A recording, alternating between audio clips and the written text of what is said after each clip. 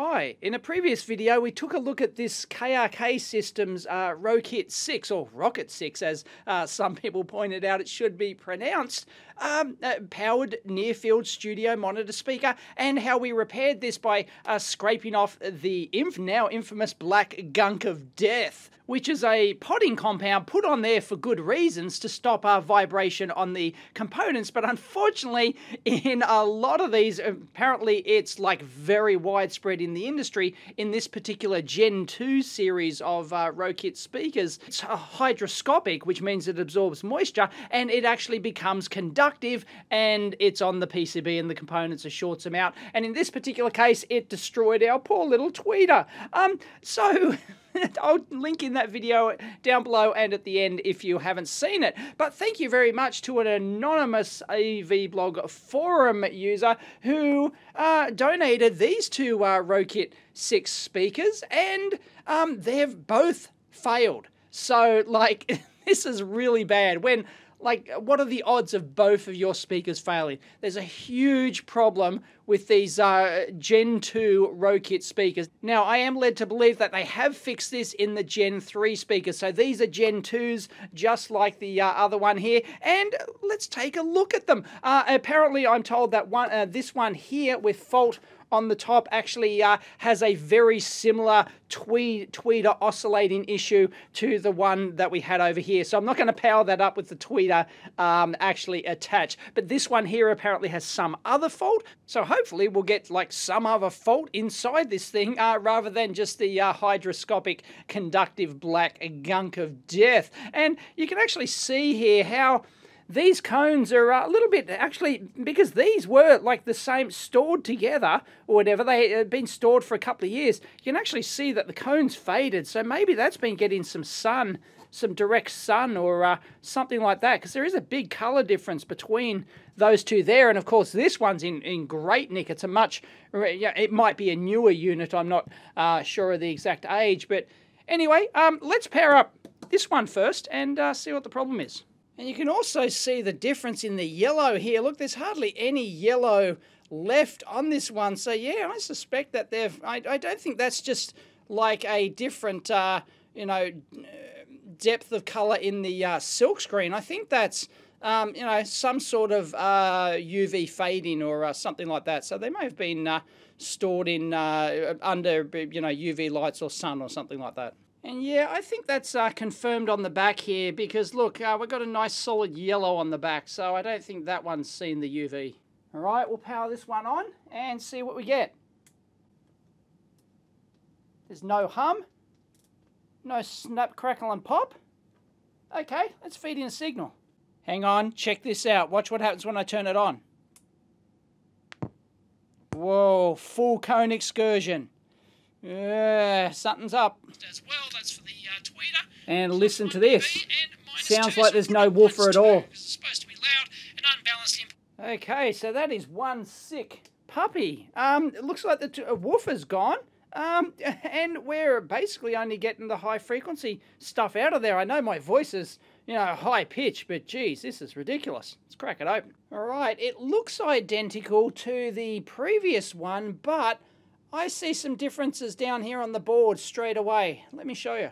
This is the board from my previous previous speaker. Check out how these two filter caps here are exactly the same size and diameter, whereas this one down here, clearly two different diameter caps in there, and the silk screen actually follows that. So it looks like they're different revision boards. And also you'll notice that the XLR input board here is blue, and the one over here previously is green. And yes, as a lot of people pointed out, the RCA connector input, this big huge block here, is to stop the air escaping through the hole that would otherwise be in the back of the RCA connector there. I just still think it's just a ridiculous amount of effort to go to seal up the XLR, the RCA connector. But anyway, there's nothing wrong with gilding the lily. It's great. And yes, we do have the black gunk of death on this, and we'll take a look at that. But the first thing that stood out to me was the bulge in that cap. These Yukon caps, just one hung low brand caps, and that's just failed. So you're going to replace that. Of course, these two filter caps are going to be for this power amplifier, which is for the woofer. It's the higher powered one. So yeah, straight off the bat, you'd get those both those caps out and replace them. These ones don't look raised at all, but still, if you're going to replace these, as a matter of course, you'd probably replace these two as well. And there it is, the hydroscopic black gunk of death. But oh, hello. Hello, is that poor resistor? Oh, is that fried? Wow, that was that 2.2K that we actually replaced last time because the lead was corroded on it. But what the hell is, like, this is just unbelievable. This stuff is an absolute plague. And it's like every Gen 2 speaker from Rokit has to, like, I believe all the different sizes, not just the 6-inch, the 4 and 5, and the 8s are afflicted by this same black gunk of death as well. And it's just, man, horrid. Wow, you should be able to pick up some bargains on eBay though. And before people ask, and it was a popular comment on the previous video, is that no, I don't think this is in any way any sort of deliberate planned obsolescence thing by putting this gunk in and they knew it would become conductive. They just like picked the wrong potting compound. I don't know where they got it from, but it's just Murphy came and bit them on the ass. But they don't want to seem to own up to the fact, KRK Systems don't want to own up to the fact that this is actually a problem, apparently, and that's just ridiculous. I mean, come on, you know, people, especially technical customers, understand that, you know, shit happens. Someone's got to deal with it, and who are you going to call? But yeah, there's no way that a company like KRK Systems, whose basically only product is near-field reference monitor speakers. That's their whole bread and butter. They are not going to deliberately put something in there, planned obsolescence, in a product that's not a consumer product. It's going after the pro audio market, and people expect their monitors to work for a long, long time. There's no way they did this deliberately. That's just BS. So I don't believe that at all. Let's measure our gunk. Whoa, our gunk's good. Our gunk's good. This meter goes up to 50 meg. Let's go into the one down here. Oh, this one's not too shabby. Actually, this one, maybe in a drier environment, hasn't picked up nearly as much. Oh, yeah, no. There you go. That's actually the worst we've seen. That's around the woofer. No wonder the woofer is not working, and probably why. I'm still not sure if that resistor's burnt out, but yeah. Anyway, still a problem. So we've got caps and black gunk. Unbelievable. KRK Systems, they did so well designing everything else. I mean, they're, you know, this company knows what they're doing with all the excellent sealing and stuff that they've got in this thing. The, you know, the properly designed acoustic enclosures, the drivers, everything else. But it doesn't matter diddly squat if you screw up some basic electronics, stuff like just using quality caps and, you know, and knowing, like, proper, like, you know, reputable brand potting compound, because any reputable brand potting compound wouldn't have done this. All right, so I'll go in there and scrape this off. It gets everywhere, by the way. It just, like, crumbles off. So, yeah, definitely do it in some sort of tray or something like this, because it's going to make a mess. Anyway, let's give it a go. The good thing about this board is that it is a single-sided board, so you don't have to worry about, you know, scraping it off or anything like that. You don't have to worry about digging out any tracks. Ugh, horrible job. Somebody's got to do it. Unbelievable. Look at this. And, yeah, have we started to corrode some of those links? Stuff's just awful. This is just so medieval. Now, as I said, some of this is not conductive at all, at least what it measures on a multimeter at a, you know, a volt or whatever, or two, that it's actually measuring at, doesn't mean that its dielectric properties can't change based on the applied voltage, because speakers are, you know, it can be quite high voltage. There can be, you know, 30, 40, 50 volts inside a speaker system like this and amplifier board like this, and that could change the properties and cause it to break down and conduct or something like that. But I'm scraping it off and I'm not seeing any of the liquid, so none of that water entrapment that I saw last time. But yeah, each one's going to be different depending upon the type of material, how it aged, what sort of humidity conditions it was stored in, and all that sort of jazz. It looks like the stuff that's not conductive actually still has a bit of compliance to it and sort of like peels up instead of crumbles off. So that stuff is still in reasonable nick, but you would take it off as a matter of course. It's important to sacrifice blood to the repair gods. There's the back of the board for those playing along at home, and that 2.2K resistor in there measures okay, so I probably won't touch that.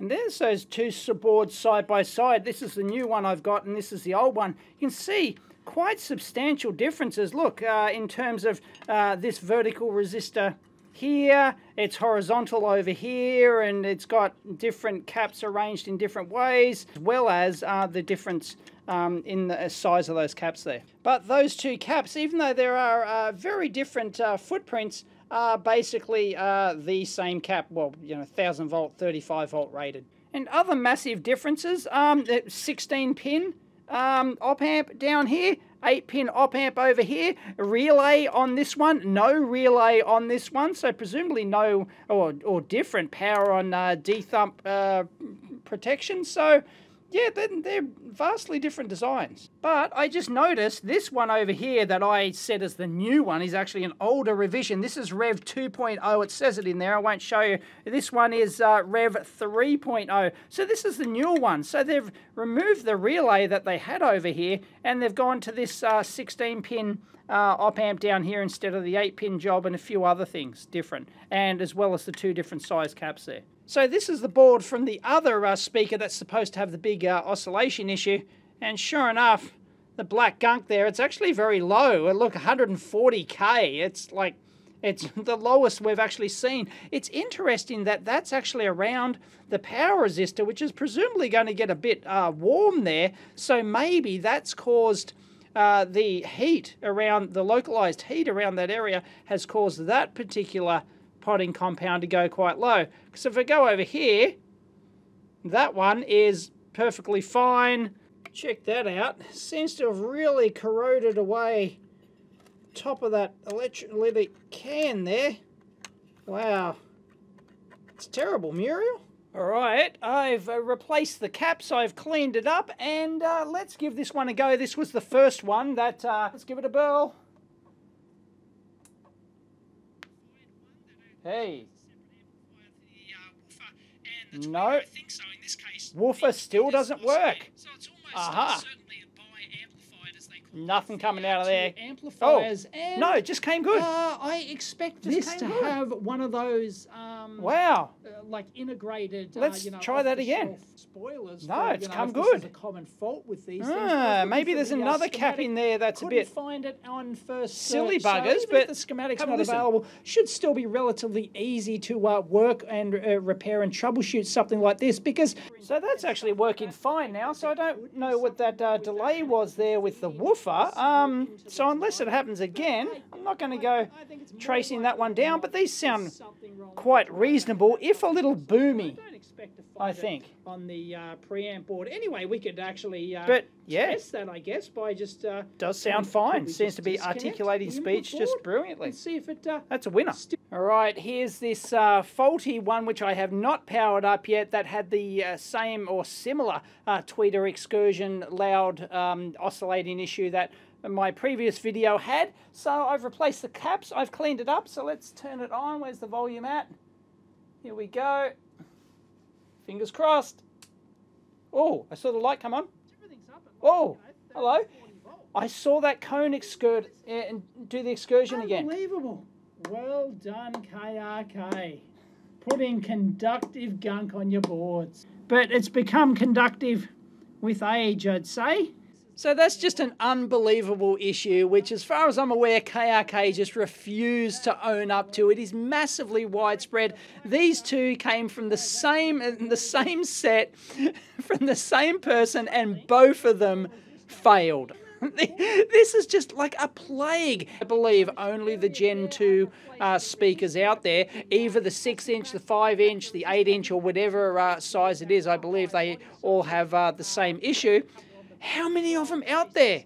Tens of thousands of them? I don't know. How many of the Gen 2 KRKs do they sell? They're one of the highest selling, you know, if not the highest selling monitor speaker on the market at one point. Don't know if they still are, but yeah, there must be tons of these out there. So you might be able to pick up some decent bargains if you search around on eBay and other local classifieds and things like that. You should be able to clean them up. Odds are you're going to pick yourself up a decent set, or a decent sounding set of, and decently well constructed. I do like how these are constructed.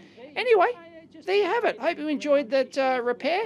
I'll use these in the lab, I think. I just need one of those USB doodaddy boxes, and the RCA is not the best way to connect them up. And I've just got that playing from my phone at the moment. It's, you know, but they sound pretty decent. Still, you know, need to evaluate the performance, compare them with my Alesis M1 Actives. Well, you know, there could be other corrosion still on the boards within, so, you know, I'd be surprised if they're still working in 10 years' time, maybe, but, yeah, winner, winner, chicken dinner. Hang on, there's something a little bit strange with these speakers, and both of them do identical things. There's a little, like, crackling, sizzling noise in the tweeter, and it's regardless of volume. Even at the lowest right up to the highest, it doesn't change. It's sort of like persistence in there. I'll try and turn the gain of my camera mic up and see if I can get it.